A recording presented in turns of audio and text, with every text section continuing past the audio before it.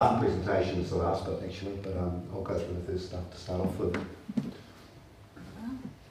Look, I was going to say before I move on, you guys have just been through Cyclone Gabriel, you guys have been through stuff for a long time here, you know a lot more about a lot of these issues than I do, so I'm really just going to share some of my views as a forest ecologist, as someone who's worked in rural landscapes for a long time. But I am from the South Island, and that is where the bulk of my experience is. But I hope the discussion afterwards will be a really useful outcome from this evening. So a little bit about who am I. I spent nearly 40 years working at the University of Canterbury. I was in the School of Forestry at the University of Canterbury. I started working there when we had a New Zealand Forest Service. And my role was to, because the New Zealand Forest Service managed the bulk of the native forests in Aotearoa, my role was to train the students and give the students a good grounding in forest ecology, native forest ecology.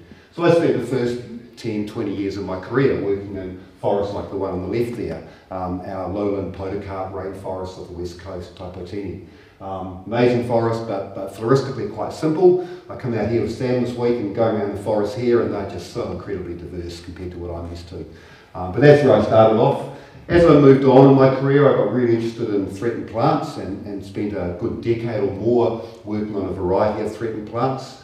Spent a lot of time working with mistletoes, and of course you've got mistletoes up here as well. Both the stunning beech mistletoes, but some of the other ones as well, and a range of other threatened plants. That bottom picture is one of our South Island, Eastern South Island hebes, and work there. As I progressed on in my career, I became really interested in the ecology of remnants, of fragments of forest, and particularly how we can restore and use restoration as a tool to put forest back into the landscape. And I got involved both in a practical sense with helping plan projects and run projects, and then also had obviously multiple students work on restoration projects. And that pair of photographs on the left there is a restoration project associated with the Canterbury Regional Landfill in North Canterbury over 18 years apart, 16 years apart. And you can see the infilling both in the foreground and then also around the forest edge in the background, and quite a lot of infilling both through planting and through just natural regeneration. And we're in, well, I've now moved on from that project, but we're now starting a program of trying to get Kaikatea forest through that valley floor there, putting this wetness back into the valley and then bringing the Kaikatea forest back. And the right-hand photograph is actually one of the plants just down in the foreground in the bottom image there. That's a totara that's probably about 12 years old now. The ribbonwood and some of the other trees are a bit taller at the moment, but that totara is definitely going for it, and that's pretty exciting. And then the other work I've been really involved in, and probably what I've done most in the last decade, a little bit longer, is working with farmers and helping farmers understand what biodiversity they have on their farms, how their farm management's interacting with that biodiversity, and how they can incorporate biodiversity into farm management to get win-win outcomes for farmers and for biodiversity. So these are both photographs on the same farm on Banks Peninsula, one of the places I work. Obviously a forest that's being impacted by livestock. It's a matai stand, beautiful matai stand. And then the same farm, we're doing some restoration work here and just getting people to understand what's going on and how you can incorporate it, helping them write biodiversity management plans. Oops. It's not going forward. I've also spent a lot of time, particularly in the last decade again, but probably for more than that, working in the South Island high country. It's quite a unique environment. The farms are large, 10,000, 20,000, 30,000 hectares. This is part of Mount Nicholas Station on the far side of Lake Whakatipu, but working with them, understanding again how their grazing systems are interacting with biodiversity and helping install monitoring and helping write management plans. So it's a little bit about who I am and what I bring to this discussion here. As I said, my experience is primarily in the South Island, but I have been fortunate to spend time, particularly in this area here actually, since at least 2017. I've done several trips up here and I've enjoyed my visits as part of the country. So I wanted to sort of start off the more formal part of what I want to talk about by really making the point that we can't look at either climate change or biodiversity in isolation. The two are so closely interlinked. And if we are to conserve our unique and special and precious biodiversity, we have to address the climate crisis. and our biodiversity is going to be really important to help us address the climate crisis. So we've got to look at both of them together. And I'll just give you a couple of examples from things I've been involved in or experienced in. That's a piece of southern beech forest. It's mainly mountain beech with a little bit of red and silver beech, and it looks pretty good when you look at it from a distance. But when you zoom in, you start to see an awful lot of dead canopies. And they're dead canopies because this is down in the Southern Lakes area again. We've been getting much stronger droughts in summer than we've ever had before, and we're getting sequences of droughts in summer. And those droughts are killing trees, and that is a consequence of climate change. And we're seeing that, throughout our forests in different parts of the country. Another example here is one of this. This is the only true alpine bird in Aotearoa, the rock wren. This photograph is on the Marks Range behind Haast. I was up there at Easter, and there were 3 or 4 populations of rock wrens. Rock wrens have done pretty well so far. They're up high. They do have predators up there, but with climate change, all of the evidence is starting to show us that predators are moving higher. And so a bird like this is going to be threatened by climate change, not necessarily because of changes in the weather, but because of the movement of predators further upslope. So if we want to conserve our biodiversity, we have to address the climate change crisis. But equally, as I hope you'll take from my presentation tonight, if we are to address the climate change crisis, then we need to use our biodiversity to do it. So this is a restoration planting in the foreground and natural regeneration in the background, and one solitary remnant, Totara, there in the middle on the Port Hills, Canterbury. And it's forests like these that are going to play a critical role in drawing down atmospheric carbon dioxide and helping to allow us to maybe ease back from that 1.5 degree warming threshold. So I think when we talk about climate change and we talk about biodiversity, we cannot talk about them in isolation from each other. They're both really important. Look, the next point I want to make is that when we look at Aotearoa, we need to recognise that we live in a land that is dominated by monocultures. And there's a lot of talk about monocultures. And I want to make the point really that monocultures are not just about plantation forestry, they're about lots of things we do in our landscapes. So clearly we're all familiar with plantation forests. They are monocultures, they are extensive, they cover large areas, and they are harvested in large clear cuts by and large. They are very simple landscape elements, and you're all very familiar with them. Whoops, went one too many. Pushing the buttons a bit hard here. But our farming systems are also predominantly monocultures, not necessarily one species. They could be ryegrass clover or other species as well, but they're also very simple systems, and large areas of our farming landscapes are also covered in what are effectively monocultures, and it's important that we recognise that. And then you already saw that. But then some of our other systems are as well. Our arable systems, wheat on the Canterbury Plains, there's lots of maize up here, but also things like viticulture and all sorts of avocado orchards and so on and so on. They're also all monocultures. And it's important to recognise, I think, that it's not just plantation forestry that is a monoculture, it's also all these other land uses as well. We have very simple landscapes in Aotearoa, much of Aotearoa.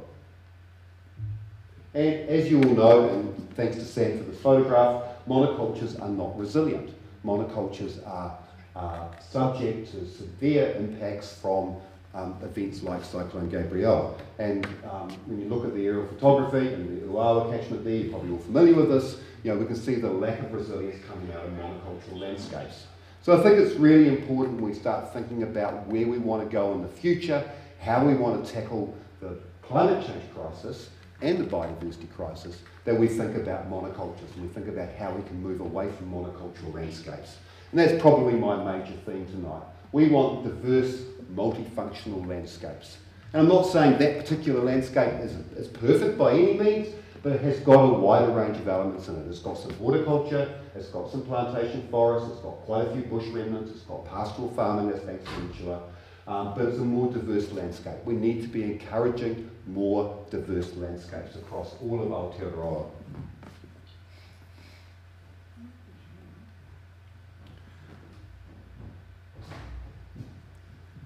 Okay, so now I want to talk about plantations of exotic trees, because I know it's an issue of much concern here in Tairāwhiti, but it's also a real concern in several other parts of Aotearoa as well.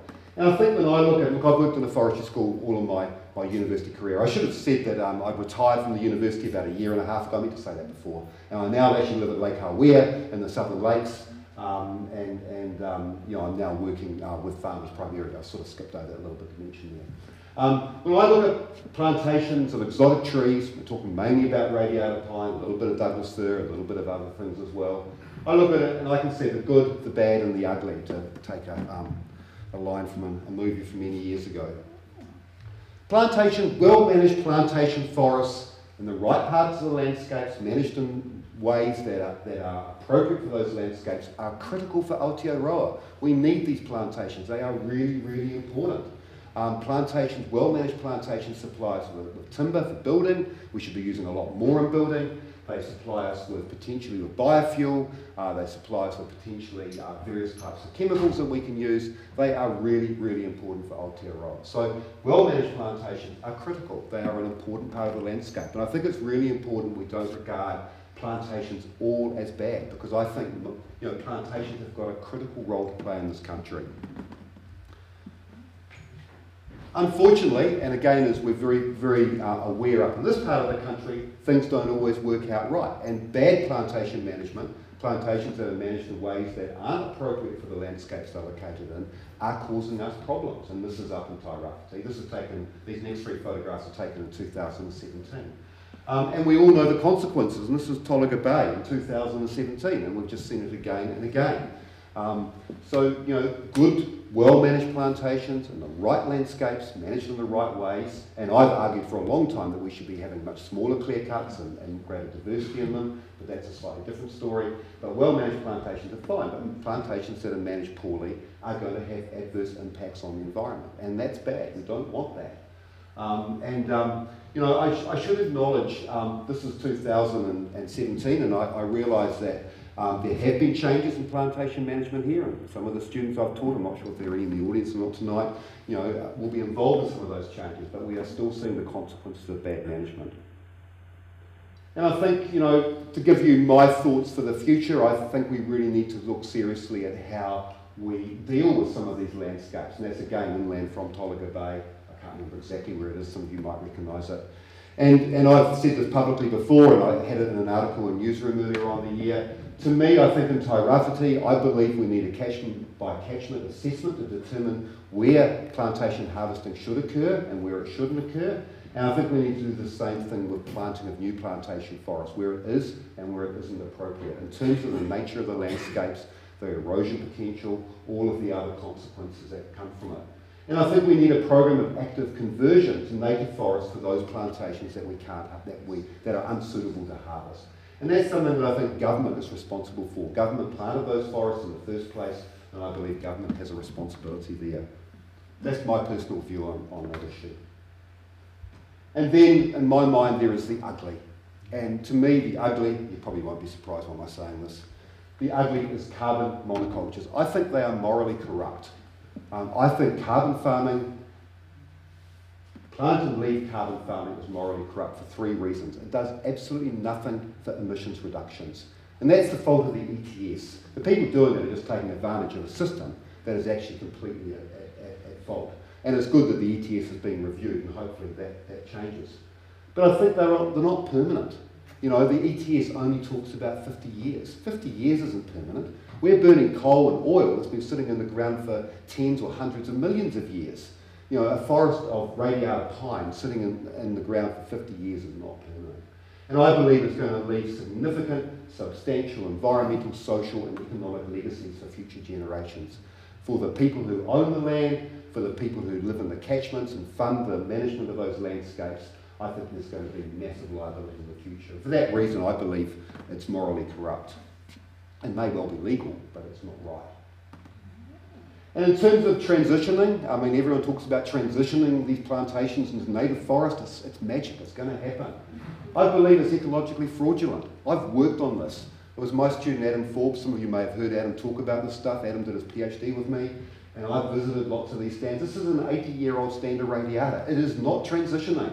Yes, there's a nice understory of tree ferns, but there's not a single podocarp in it.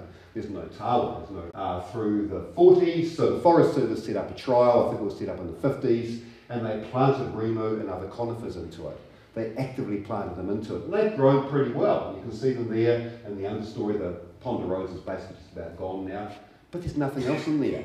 Even though they were planted, there's nothing else coming away in there. And that's probably the best example in New Zealand. Transitions will only occur if there are suitable climates and there are seed sources in close proximity and the stands are actively managed. They're actively managed for plant and animal pest control. We all know the impacts of goats and deer. We need active canopy manipulation. Dothostroma was taking out that canopy there, but Dothostroma is not affecting canopies now. And we're going to need enrichment planting, actually going into these stands and actively planting the later forest species to take over. And this management is going to need to occur for decades or even centuries. It's not something that just takes place for a decade or two. It's going to have to take place for 50, 60, 100 years. And that's well after the period of carbon credits has run out. So who's going to pay for it? So I've been pretty shocked on this trip up here. I've been here several times before, but this is on the way down to Mahia a couple of days ago, and this is only one of several examples. And I really worry about what's happening there and that whole process. And really my concern comes down to what I just said before. If these forests are going to be transitioned, someone's got to pay for it. Someone's got to put the money there up front. And what I'm suggesting, and what I'm about to put another article in the newsroom shortly, I think the people who are doing carbon farming should be required to, is it my next slide? I can't remember now.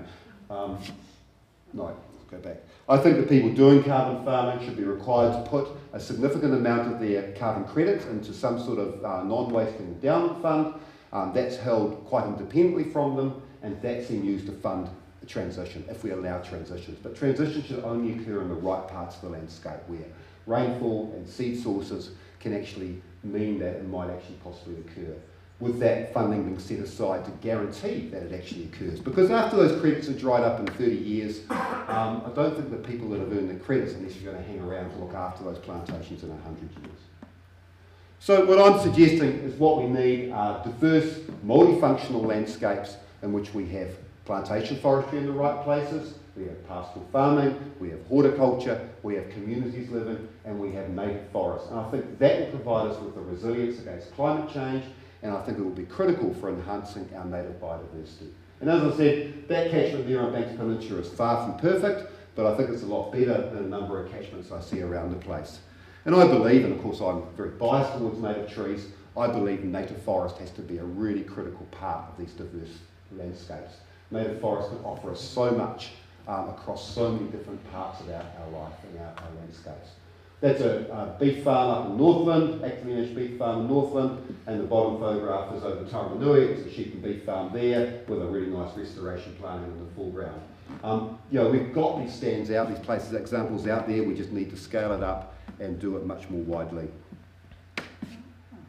So what I want to do now, and I think I'm about halfway, I'm not going too fast. What I want to do now is talk about this program called Recloaking Papatua Nuku.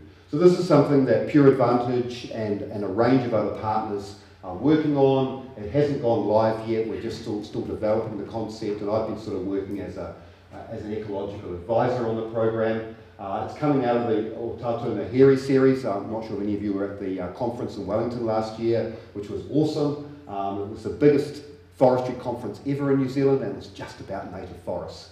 And I should say, Laura Watson and Sam Gibson came on a panel with me, and they were great, and it was awesome to have that representation from this part of the country to talk about how we can make native forests a really important part of our landscapes. So what we're working on now is looking at trying to put forward this program which we are calling Recloaking Papatua Nuku. And Damien Salmon, who obviously many of you know, is very intimately involved in the development of this program. So what it involves essentially, and we're still developing the ideas, it's basically a program that's aimed to mobilise urgent action. It's ambitious, and it's designed to address a range of things. If we're not ambitious, we will not tackle these crises we're facing. It's designed to build landscape resilience, to give us landscapes that can actually handle these intense storm events we're getting more and more of. It's designed to give us a landscape that can sequester atmospheric carbon dioxide in a permanent way, not in a way that just makes money for the people doing it. It actually is permanent. It's designed to enhance our native biodiversity, and it's designed to allow all to reconnect with the natural world and to be part of the natural world. So what we're suggesting, and this is the ambition, we're suggesting 2 million hectares of new native forest, and we're suggesting 3 million hectares of existing regenerating and degraded native forest being actively managed. The new native forest will help build that landscape resilience by putting it into parts of the landscape where there isn't native forest at the moment. And it will obviously draw down carbon dioxide as well, and it will obviously provide amazing habitat for biodiversity. And I mean, imagine if we've been lucky this week, we've been hearing 2 in every forest remnant that we've walked through up north of here, but in Canterbury, you know, you hardly ever hear 2. Imagine we had native forests through all of our areas, bringing these birds back and being part of our landscape. The 3 million hectares of existing regenerated and degraded forest is really about carbon drawdown. It's about biodiversity conservation. And we're suggesting that this happens within, at least it's implemented and starts happening within 10 years. And it's across private, iwi and public land. There's a lot of land out there that we could do this in. 5 million hectares is an awful lot of Aotearoa. But I do believe that if we're not ambitious and we don't aim high, we might as well walk away. You know, we really need to be ambitious. We need to go to get something underway that's really going to make a difference, because we are facing a bloody crisis out there, a massive crisis out there. And I certainly think the government is sleepwalking over it, and I think a lot of the population is as well. So what does it involve? So we're suggesting, if we can, 500,000 hectares of new plantings. There's 2 examples there, both from Canterbury. The top one's a nice, diverse podocarp broadleaf, so totara sticking its head up there. It's about 30, 40 years old now. The bottom one's a Kānaka planting. Both of those are on the Port Hills. We're suggesting about 500,000 hectares of new planting. A lot of that will be on private farmland, but there's also iwi land, and of course there's quite a bit of public land owned by councils and the like that is suitable for this. I think the role of these plantings should be around primarily trying to build landscape resilience, trying to you know, our riparian plantings, trying to look at critical source areas where nutrients and sediment leach from, trying to improve the health of our landscapes, improving connectivity between remnants, buffering remnants, all of those sorts of functions across our landscapes. But I also think there's a lot of room for natural reversion. This is on Banks Peninsula again. Look, people have tried to farm that land, it really isn't worth it. And I think we're much better to actually subject it to active management for biodiversity and carbon by controlling, excluding grazing animals, controlling feral animals, and then doing enrichment planting to try and speed up the process of that natural regeneration. And we're suggesting, and there's been quite a bit of analysis done by both Landcare Research and by my colleagues at AUT, Brad Case and Hannah Buckley, looking at how much of this is across Aotearoa, and there are quite large areas that are suitable for this. It's marginal farmland, but it could really build resilience in those headwaters areas where a lot of the erosion and sedimentation starts from. And then the 3 million hectares of existing forest. There are massive areas, and you guys know this around here. There are huge areas of Kānaka, Mānuka, and other types of cereal forest. A lot of it, sadly, is going backwards. This is actually the Wairoa land from Wairoa a few years ago now, and that Kānaka stand will go backwards and will end up collapsing and go back into rough pasture again. We need to take those areas, we need to look after them, same recipe. We need to exclude domestic grazing animals. We need to control the ungulates, the goats and the deer. We need to control possums. We need to enrich. And it's incredible what will come away in those areas. And it always amazes me. Look, Sam and I were wandering around a bit of bush the other day, and we found this mero seedling. It was only about this high, a tiny mero seedling. And we haven't seen a mero in any of the remnants we've been in around that whole area. So obviously a bird's brought that in from maybe 20 kilometres away. You know, nature will do it. We just need to give it a little helping hand. And the best helping hand we can do is get rid of grazers, control possums, possibly think about rodents as well, and then do enrichment planting. And these stands can be transitioned to a much more diverse native forest state. And then we also have surprisingly large areas of cutover Mainly podocarp broadleaf forest. You see a lot of this through the King Country. I'm sure that I haven't seen so much up here. I'm sure there are examples around here as well. This is near Tauranui. It's got a solid canopy. Well, actually, that's what we've been walking through this week, I guess, Sam, isn't it? Yeah. It's got a solid canopy of reo and tawa. There will be a range of other angiosperm trees. There's a bit of totara around the edge here in this case. But there are massive big stumps of totara through this, and there would have been rimu and miro and matai and all those other trees in there as well. We can speed up these forests. They've lost their big element. You know, the big carbon stores in those forests were the podocarps.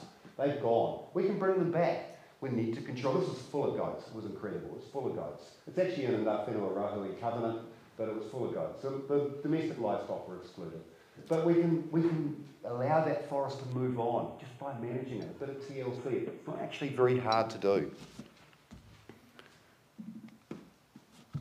And we know how to do this work. You know, we've been doing it for years in Aotearoa. We're actually really good at it. We know, you know, that's a grazing exclusion fence line there.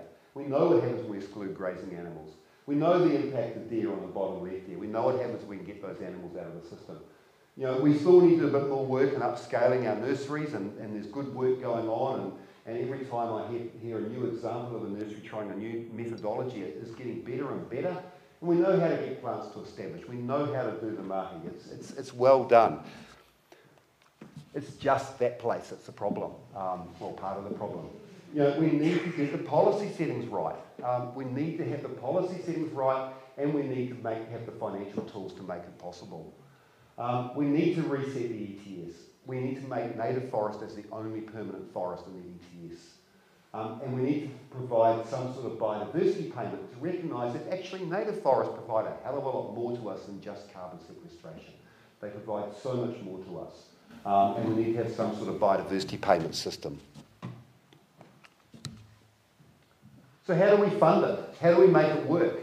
And what I believe is we need a mix. I mean, I believe government should be funding some of it because it's in all of our interest and it's in our children and our grandchildren's interest, and that's a government thing. But I think those who benefit from our clean green image, quote unquote, should also be paying for it because they're marketing our products and they're marketing our image based on it being clean and green. And I think, you know, if we share the funding load, we can make it work. And so I'd suggest that tourism and those who sell our farm products should also be paying for this. It should be an integral part of our dairy and our meat and our other primary production companies who are selling our products offshore, and it should definitely be part of our tourism to help pay for this because they're coming here to enjoy it. Queenstown Airport is since COVID, it's just as busy as it's ever been. It's quite staggering. And I think it should be part of the social licence of the plantation forestry sector.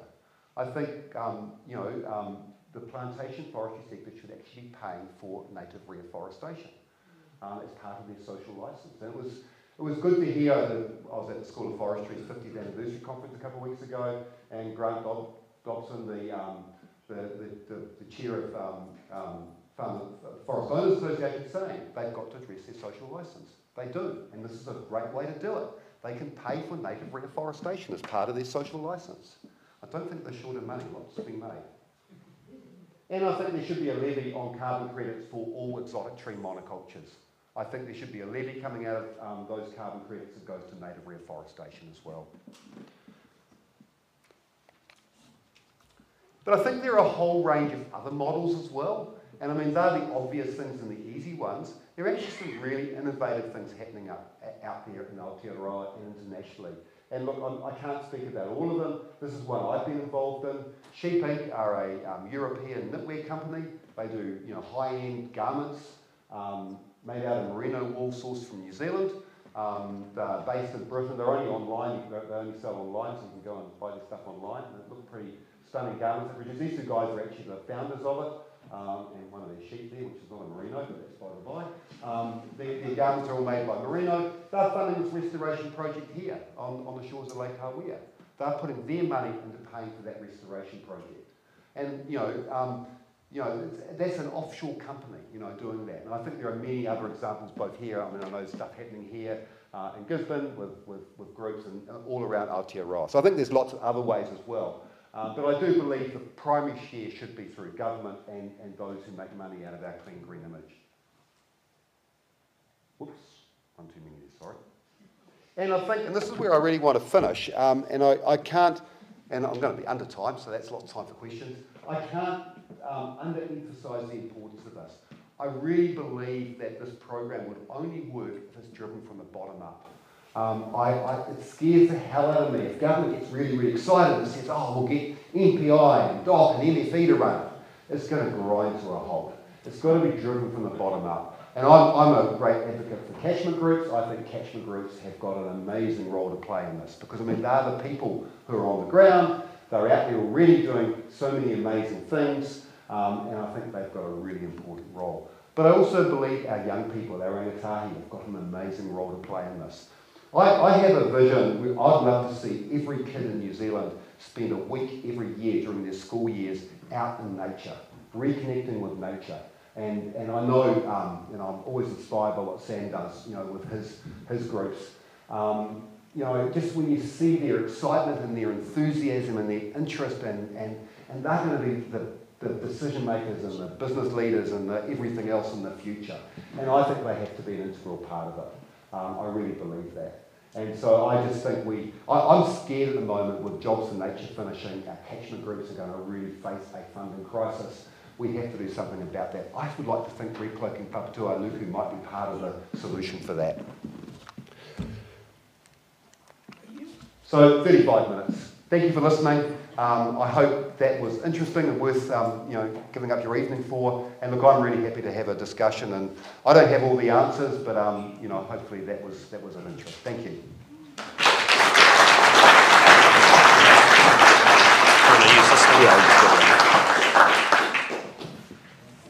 Hey, put your hand up and I'll bring you the mic.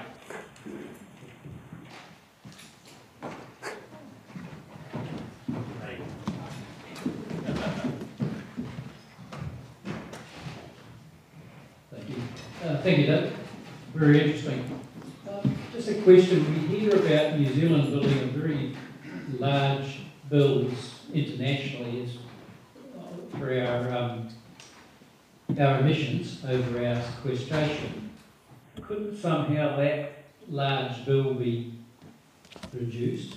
Yeah, that's a really good question. So this is our nationally determined contribution, which runs between, I think, 15 billion and 30 billion or something by 2030 and more after that. Absolutely. It's one of the things, I should have actually mentioned it, it's one of the things that we've talked about as a possible source of funding for this.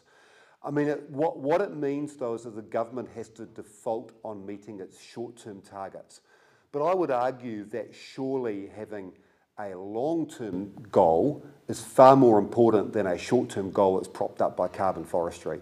So, yeah, I think it's a really good suggestion. And again, we just have to lobby hard to get those messages out there. Thank you. It's a great question. Yeah.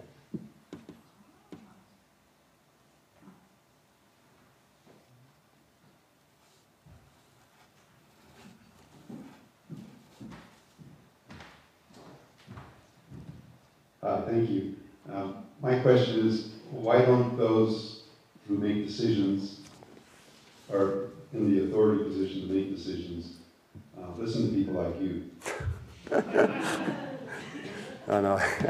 I can't answer that one. Look, I think organisations like Pure Advantage, and that's the group I'm working with, and for those of you who don't know, it's a group of business people, Philip Mills, Stephen Tyndall, Rob Morrison, Dame Ann Salmond and others who, she's not a business person, but that Pure Advantage are incredibly important, I think, and I think it's those sorts of people that can, potentially take this message through and have those connections. I mean, I've argued for this stuff and others are arguing for it and lots of people are arguing for it, and I think we just need more and more people to argue for it. And look, change will come. I just hope it doesn't come too late. And we just got to push as hard as we can. So that's why I was really happy to talk tonight, and I'm certainly writing stuff and putting stuff out there, and I'll continue to do that to try and raise these issues, and I know others are as well.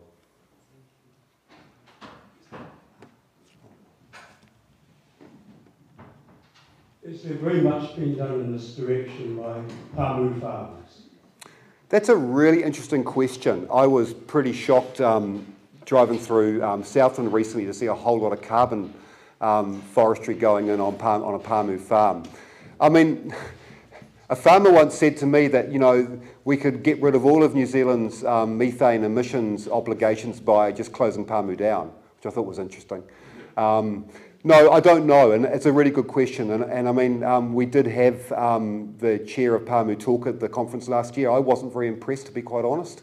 I think that's an area where there could be a lot of pressure put, for sure. It's good suggestion, thank you. There's someone down the front here. I saw a hand go up.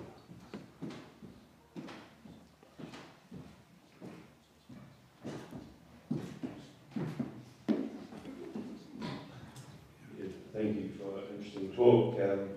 My name's Pete McKenzie, I'm a farm supervisor, and I was out on Hiri Tow Station with 3,000 odd hectares of land in Wairau with my grandson the other day. But just looking around the farm, we have about 800 hectares in native bush, which we put into Ngā Whenua Rahui and other things. We've got catchment plantings through the gullies. But the cost of maintaining that 800 hectares falls flatly on the station itself. Our rates, weed control, controlling wild goats, deer. So who's going to fund that for the freehold landowner? Yeah.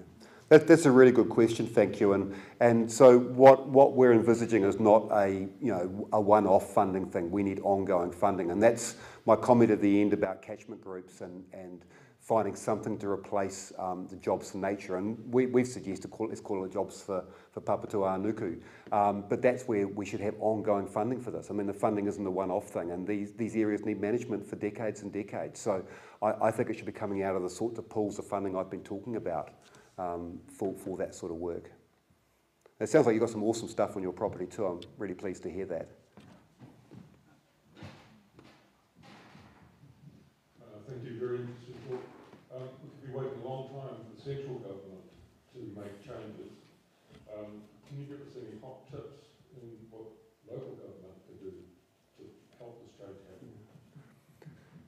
I think the challenge there is, and I realise we have the mayor here, local government is struggling to deal with the problems that climate change is imposing on our built infrastructure, and I think it's incredibly challenging.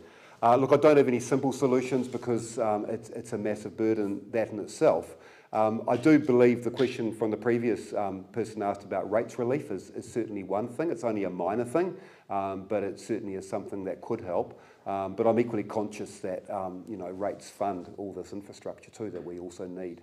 I think in many ways local government to me can be the provide the moral support and the lobbying of central government, because that's to me is a really important role of local government. So. I would love to ask your opinion and ask if you, I assume you submitted to the EPS plantation forestry, because what you are saying is a lot of common sense. I am the mayor, and we have submitted several times in 2015 to the EPS plantation forestry. Yeah.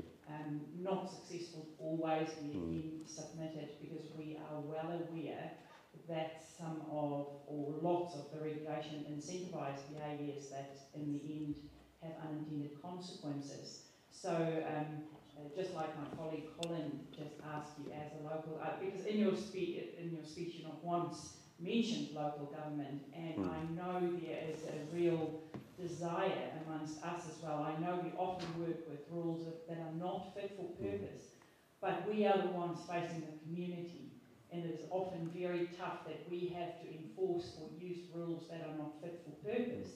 So I would love to hear your opinion on the NPS plantation forestry, and also your opinion on the independent inquiry that recently, or the results that will come out very soon.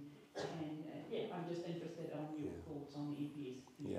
Thank you. Yeah, thanks for the question, and look, I appreciate you coming tonight. That's awesome. Gosh, it's a hard question to answer. So in terms of the inquiry, my submission was basically what I said today. I think we should be stopping all clear felling, which I think is a very hard decision, but central government should be putting a process in place to assess catchment by catchment where harvesting is and isn't suitable. And to me, that should be happening right now. And I've been pretty shocked that there were 5 boats parked up in the harbour yesterday, and 1 in the port already. I mean, clearly we're still harvesting, and if another cyclone comes down next week, what's going to happen? I find that quite perplexing that it's happening. So I guess with the inquiry, I would like to see that decision made. It's going to be hard for the forestry companies, but I think, if there's there'll be a lot of plantations that are quite suitable to keep harvesting, but let's do the assessment first. That really scares me. In terms of the NPS, look, it's the same as the freshwater NPS, isn't it? You make a set of rules in Wellington, and then you try and roll them out around the country. They don't work. I mean, the NPS for freshwater talked about post and batten fences. We don't use post and batten fences in the South Island. It's crazy. But then, how far do you go? It's like, I like the idea of having a nationally consistent set of rules, but I also like the idea of allowing a degree of local flexibility. And I think we've probably gone too far with a national consistent set of rules and not allowed enough local flexibility. But it does worry me in some parts of the country that too much local flexibility could also be bad. And I'm thinking about Taipatini, the west coast of the South Island, So it's tricky getting the balance right. But I do believe that we've got to be very cautious. And I think freshwater and plantation forestry are exactly the same. And I'm very involved with the biodiversity NPS as well. And again, exactly the same issues apply there. And I think to me, I've always argued this for many, many years now in what I've been writing and talking about biodiversity. It's great to say something is significant or important or whatever. It's how you manage it that actually counts. And too often we think, or the bureaucrats in Wellington think, as long as we've got the rules in place, everything will be fine. It won't be fine. We actually have to have the on-the-ground management for whatever the issue is. I sort of half answered your question, so. Hi, David. Charles Rowe. I wrote a report for this district a couple of years ago. Completely agree with what you said tonight. I think the key, though, is how do we fund? How do we fund? Because unless you find an ability to fund what you're talking about, it largely won't happen. And I was looking at the funding sources you put up there, and just a question around the priority of those. I suppose my own thoughts were if our ETS works because we require emitters to buy credits, and emitters go to exotic monocultures because that's the cheapest source of credit. If we simply require emitters to buy biodiverse credits, would that not fund the transition you're talking about? Yeah, that's a really good question. And look, I'm an ecologist, I'm not an economist, and Pure Advantage have got people working on that financial question, and it's not something that I've got, obviously much expertise in. But I think your idea is a good one, and that's why I'm arguing, and others are arguing, we need to take exotic forest out of the ETS, or at least out of the, well, in fact, put it into a separate, I think Rod Carr, the Climate Change Commissioner, suggested putting it into a separate system altogether. And I think that would provide quite a bit of that funding to address native afforestation for sure.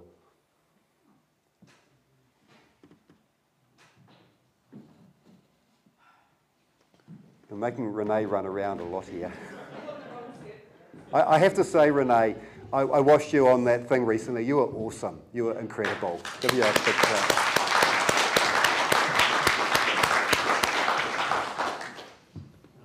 Thank you for the presentation, it was really great. I was wondering if there's any times that you mentioned supporting children getting out in nature, like a week a year, for example.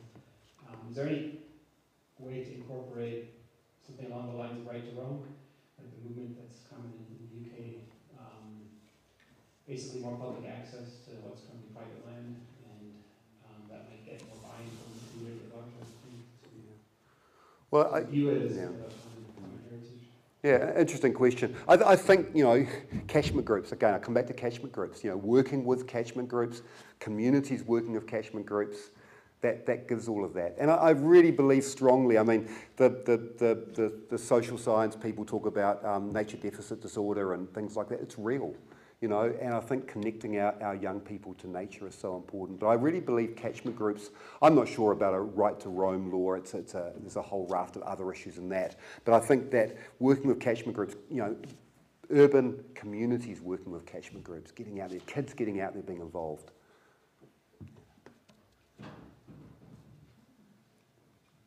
Kia ora, thank you for your presentation.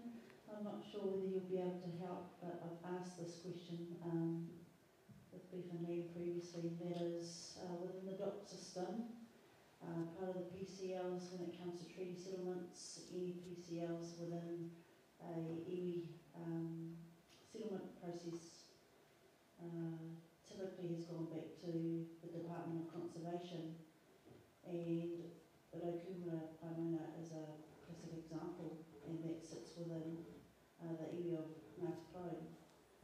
So when we look at Indigenous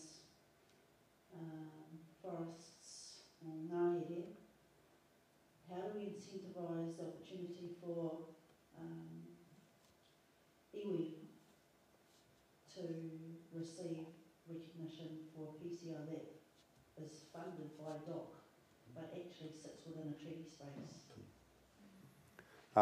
That's a really hard question for me to answer, I'm sorry. My comment again would be, though, that I'm aware there's a lot of Jobs for Nature funding supporting iwi up in this part of the country, and I think if we've got to find ways to keep that funding going, because that's the way to do that, I think. But beyond that, I couldn't comment, I'm sorry.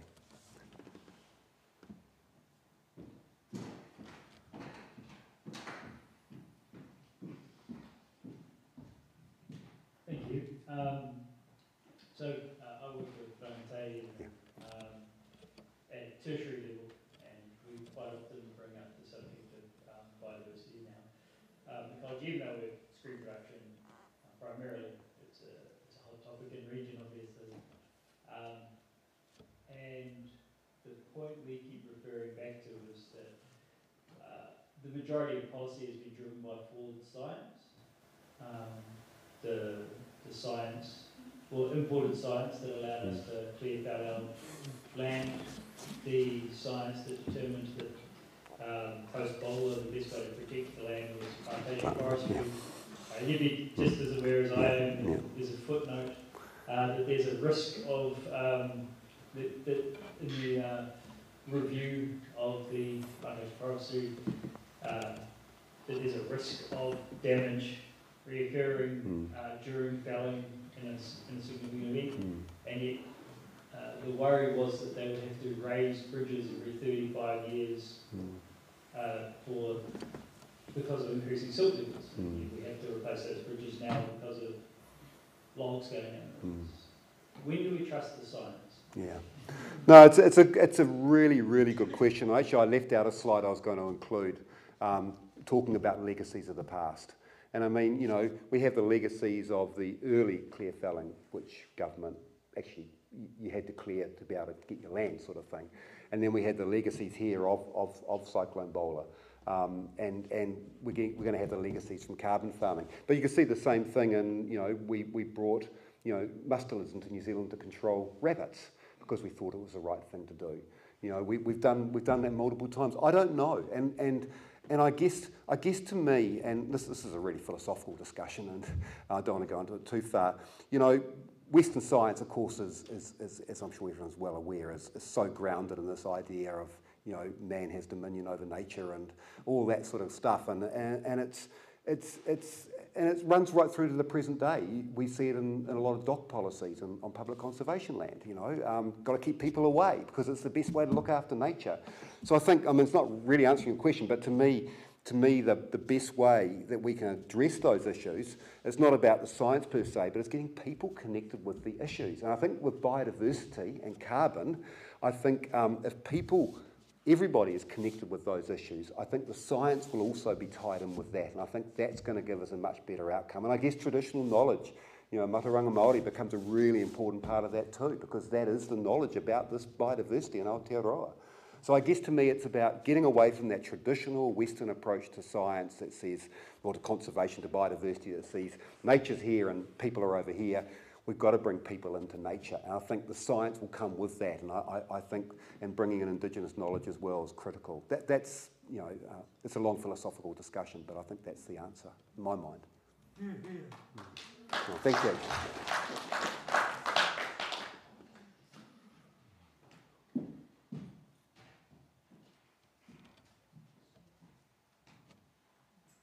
Thanks, David, for a great presentation. Just following on the last comment about when do we trust the science.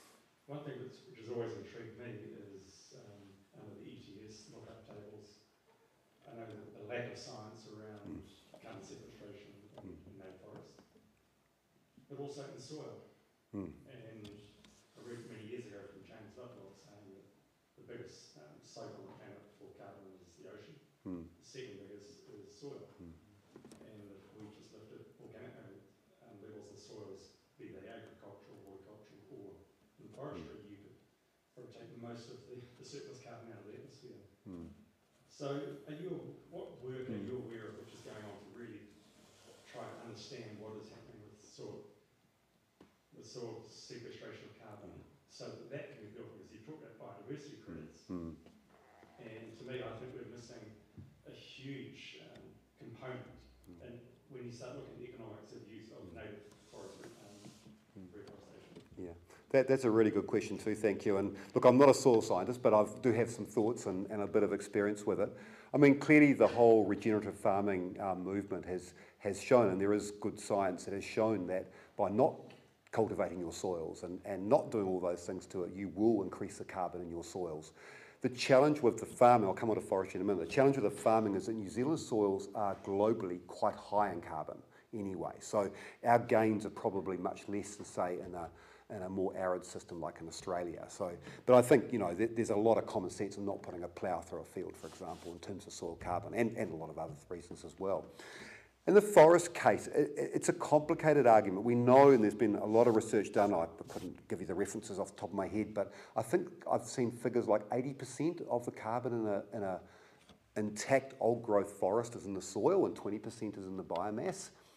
The problem with those arguments, when we start looking at New Zealand and we look at arguing about carbon forestry, probably carbon, you know, plant and leaf plantations for carbon onto pasture will probably have similar ratios between above ground and below ground as a native forestation on pasture. So I think we need to be cautious about using those arguments to say native's better than exotics. But clearly with our harvesting systems, our clear-fell harvesting systems, that's a very different situation because, as we know, we lose a lot of the soil. Even in flat areas like, you know, Korero, there still is a lot of disturbance to the soil. So we are losing a fair chunk of the carbon there compared to a native forest. But then we also need to be really cautious in Aotearoa because our major natural forest disturbance events are landslides and tree wind throws and things like that actually turn the soil over as well. So, and we know even along the east coast of the North Island, we know that there is a long history going back tens of thousands of years of sediment deposition out at sea. People have done work on it and shown it. So, yes, you're right, but we've got to be cautious about it as well. And the science, from what I understand, is still really lagging.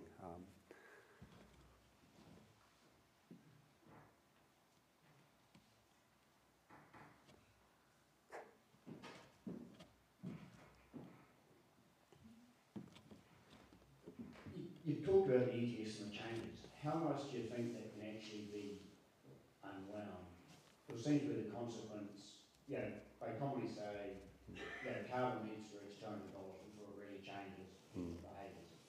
And yet we see when it hits 65, it actually blows a lot of other land uses out of the water. That's why it's going in trees. I mean, can it be unwound to a certain extent? Yeah, because years ago the other option was a carbon tax, which in some ways you could bring it for your petrol emitters or your methane emitters and you could do this sort of thing, whereas this is actually leaving it to market economics to do it.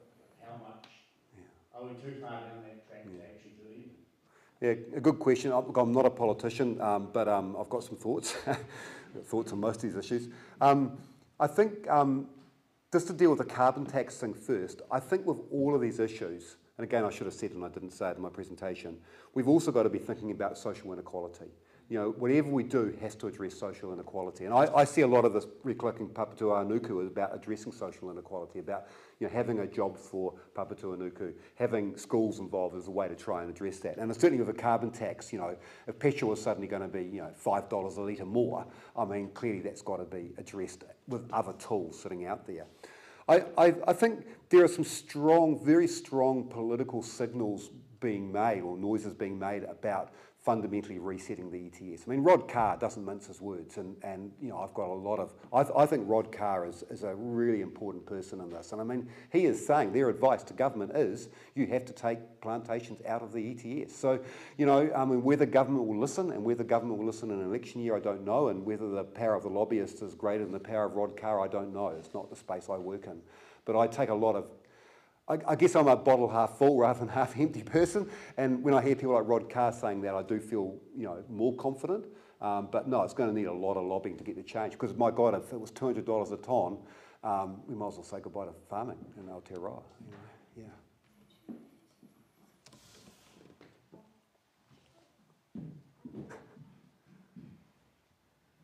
Yeah. Kia ora. We each have the power of vote this year. So my question to you would be, what would you be listening for in the policy statements during the campaign that would lead you to think that a particular political party or group of parties were approaching these issues in a way that would invite you to vote for them? I'll answer that question really simply by saying I've got a 4-month-old grandchild now. So I'm looking for policies that are going to guarantee her future. That's too globally diffused for me. I'm looking for something a little bit more. He wants you to say greener. Yeah. Yeah, I guess I'm looking for policies that are going to work, policies that, that are thinking about more than just the next 3 years. And I guess I'll be looking for a party that's going to be serious about tackling climate change. So that's what I'll be looking for. All right. Tricky question. I didn't even have a drink of water. Should be a politician. Yeah, thank you again, David. Really do appreciate you taking the time out and sharing your mātauranga with us. And to you fellas for great questions, you know, and I think it shows the calibre of thinking and action that's going on in our district, the kind of questions and the examples that are given of what is happening. So I think while we're all sort of struggling and challenged by these big issues and feeling very vulnerable as a region at the moment, we also, the turnout tonight and the quality of the Korero demonstrates our commitment to doing what we can with urgency to address these challenges. We've got a little group, it's pretty much me and Renee, called Tueu Tairāwhiti or Tueu Charitable Trust. We set this trust up at the end of last year because we kind of felt like there wasn't a group in the community that was really driving this conversation around land use and climate change. Now it feels a little prophetic given what's happened in the last few months, but it's really important, and we sort of just doing what we can to continue the conversation. And sort of we didn't get a sign-in sheet or anything, but you can info@teweu.nz. We'll connect you with us and we'll put on some more events. We're going to have an event after the inquiry report is released. So it's due to the Minister on the 12th of May, and we're not sure when the Ministers will release that after they've got it, but hoping that it's not, that it's sit on it for too long, and we'll have a bit of a panel discussion with a few commentators locally to have some initial reactions and some ideas about where we could go with their recommendations, whether we feel like they're practical and doable and going to make a difference, or need more stringent and strident action going forward. So look out for that, and we'll try and get some publicity. So in the next 2 or 3 weeks we should have another event back here around that. And probably a bunch of other stuff. Rangai is going to be doing more on this conversation using online media and things to keep the conversation going. So Rangai Studios got a YouTube and every other media platform to sign up there and keep a lookout. And what else, Renee? A few other things that we do for now, won't it? Yeah. So I think that question, the nut we've got to crack as a region is how we're going to pay for this stuff that a number of people have raised, and I'm heartened to see that there are a number of businesses, and I was talking to a researcher yesterday who surveyed businesses in New Zealand, and the vast majority of them said that they would pay a premium on their carbon that they are buying if it was available. The ETS doesn't really allow for it at the moment, but that's an option that could help fund some of this stuff. The Recloaking Papatūānuku is a great initiative that hopefully also generates support and puts the pressure onto those companies, as David was saying, that benefit off the not only the ETS but the brand of clean and green that we might want to see them contributing further to. Because we can't, as David said, rely just on government grants to fund jobs for nature. We've got to find ways of making it sustainable revenue. And Toha locally is also trying to do that, create a marketplace for biodiversity, regenerative agriculture projects that companies and philanthropy and government can all co-invest in.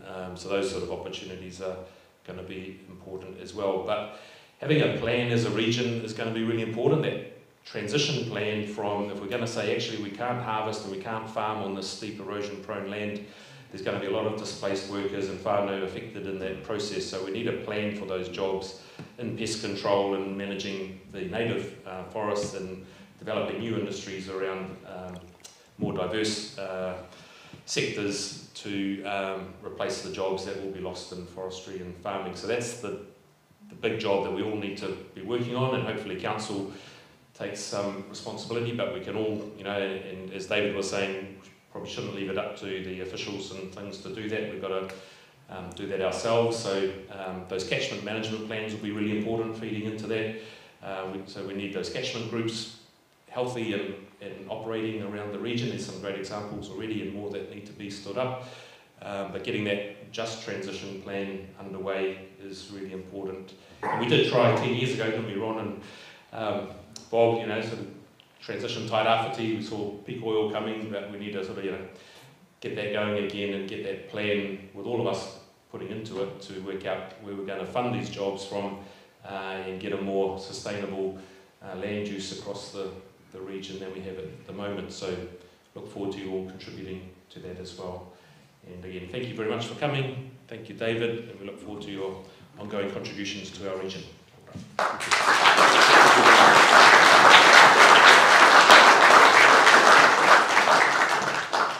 Thanks. So back to Manawhino. Thank you, Manny. And since I've got the microphone, I'll say a few things. David, I'd like to acknowledge you and your Korero tonight. Some really interesting stuff. You did a couple of trivia words with me. One was philosophy and the other is politics. To the brother up here, if you want some advice on voting, I've got some ideas. Māori role, a little bit unclear at the moment. There's a little bit of transition happening there, but I can give you a direction on the general role. Yeah, you're afterwards. I guess the overarching value I'd like to take away in the philosophical conversation is when we talk about economics, and we talk about ownership, and then we also talk about Papatūānuku. They're in conflict with each other. So I think if we want to really approach this effectively as a cumulative species, we need to understand at a deeper level Papatūānuku as the Earth Mother. Mythology aside, without our world, without our globe, we disappear.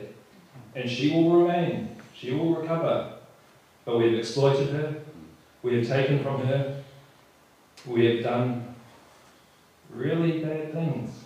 I remember I was taking a flight to Auckland shortly after Cyclone Gabrielle. Male name, by the way, Gabrielle.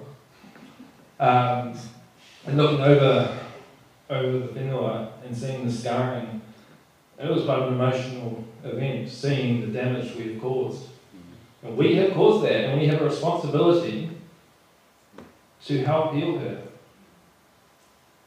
We might get caught up in the detail around who's going to fund it, how we're going to do it, but we have a responsibility, people. Let's get it done. And on that, again, just like to acknowledge you and for all of you coming this evening. Good turnout for a very last minute. Anyhow, we can't hear that. Unihia turi tapunui, kia wātua, kia mama, te ngāko, te tinana, te wairo i te arataka. Koira I rongo, kaere ake ki runga, kia tina. Uie, tai ki. Kia ora, thank you all.